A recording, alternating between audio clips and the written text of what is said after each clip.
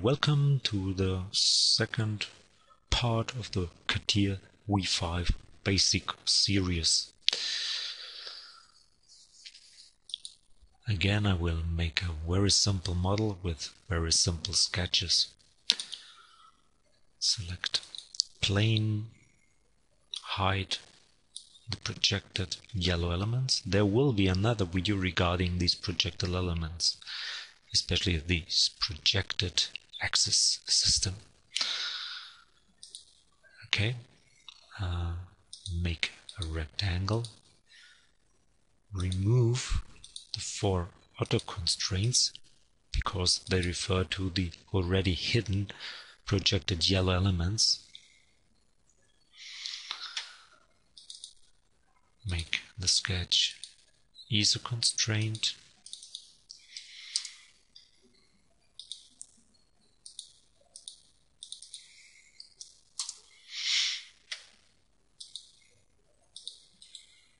Make it symmetric to this axis. Make a coincident. So I always try to build my models in a symmetric way. But I don't use symmetry in 3D, just in the sketch and with the extrusions or the features if it's possible. So I will make a pad with mirrored extend and OK. Now I want to make a pocket into this solid. So you could sketch your sketch on this face, on the back side or on the plane. You should always do your sketches on reference elements on planes. So I will do it on a plane.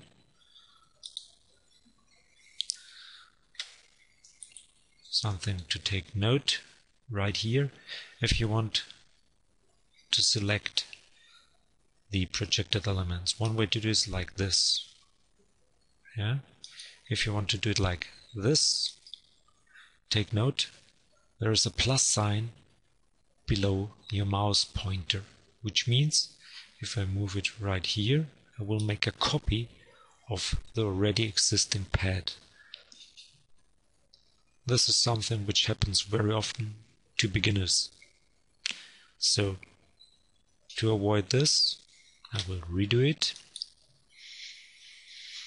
You would have to select this symbol, which means you could select elements above already existing geometry, like this one. Yeah, hide it. And I want to make a pocket. Always try to make all the constraints yourself. There will be another video regarding the constraints and the problems which will occur.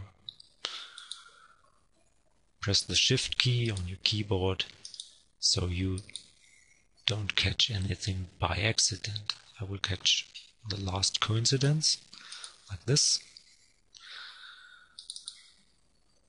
Make this one distance 20. Make this one a distance 20 again. Make these 2 elements symmetric. Okay. Put a measure there and another one right here. So now I got a symmetric sketch. It's ISO constrained and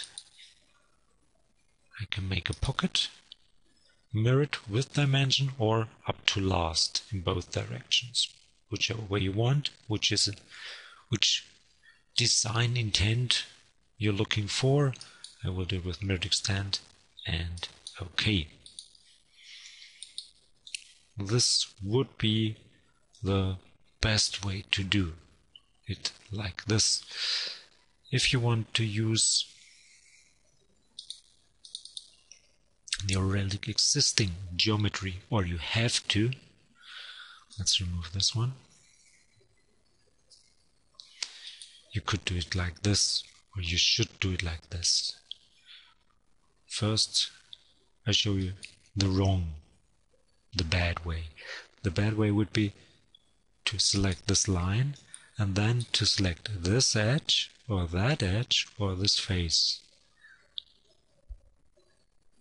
With these three possibilities, the best one would be to select the face, because the edges are boundary elements. The face is not a boundary element.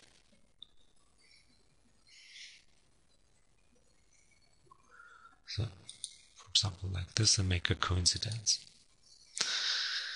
This would work, of course, but, big but, if someone takes a look at this sketch, he will not notice that you referenced this line to that edge or that face.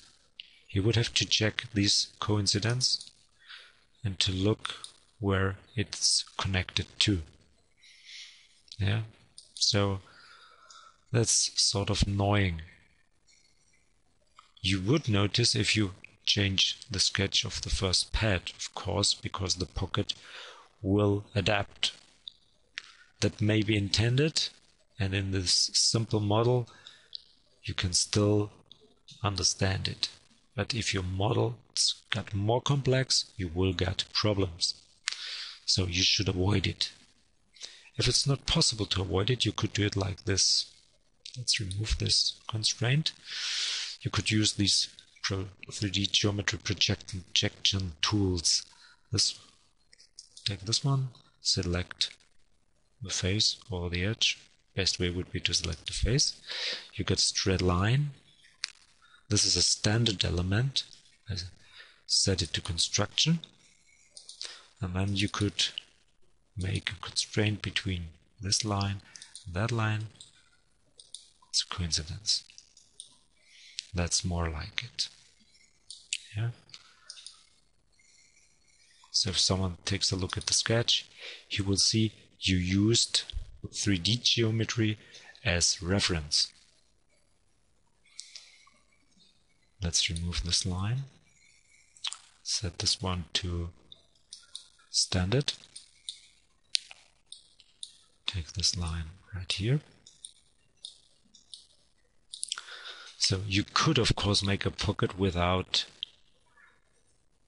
these limit. Let's remove it completely.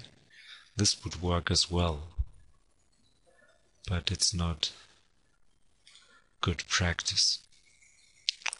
So again, I will project this face, and now I will trim these two lines, and that one and that one. Please take note, the projected elements still exist. They're not deleted. So I need a measure from this point to that point. It should be 20. Yeah. But now this pocket has a relation to this pad. Take a look at the parents' children. You will see this pocket depends on the sketch 2, and the sketch 2 is children of pad 1. And usually that is not what you want to do. Because if your models become more complex, these relationships become more and more complex. And the computer can handle it, but can you? Usually the user can't do it. So please try to avoid to reference already existing 3D geometry. If you want to use it, or if you need to use it, then please use the projection tools, and you will get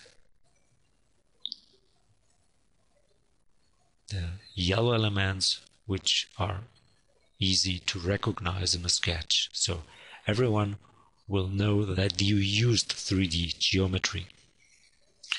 So thanks, and up to next time.